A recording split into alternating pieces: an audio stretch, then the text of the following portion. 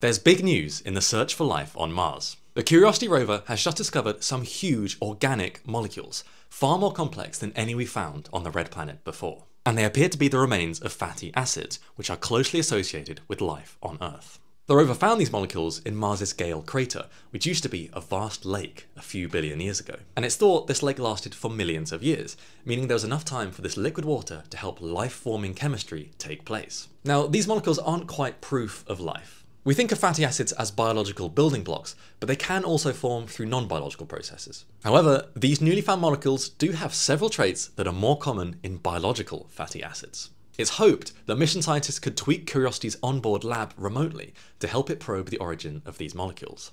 But really, we'd want to bring these samples back to Earth to be sure that they came from life. And thankfully, tentative plans for a Mars sample return mission are in the works. It'll take some time to put together, but if it brings definitive proof that life once existed on the planet next door, it'll be so worth it.